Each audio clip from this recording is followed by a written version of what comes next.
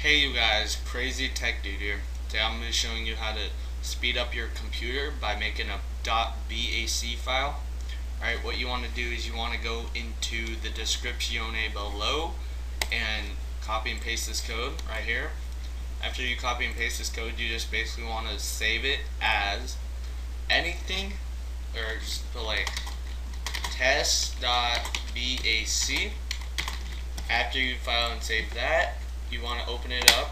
I have it right here called fast. Basically what it is, you want to just click it and run it. The first time it will be slow, but other than that, every time will be pretty fast. If you do this a couple times a day, your computer will run really fast, like, you know, pretty fast. So